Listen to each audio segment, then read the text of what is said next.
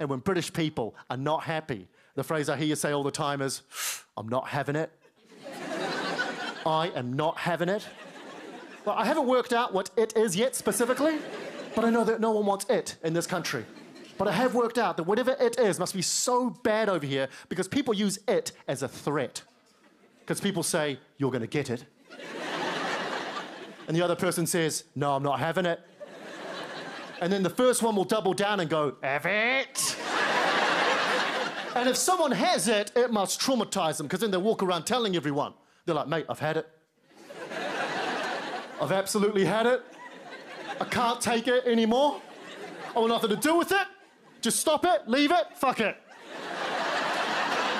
It's the very first game you learn at school. Someone comes up and tags you and says, you're it. And you're like, fuck, I am.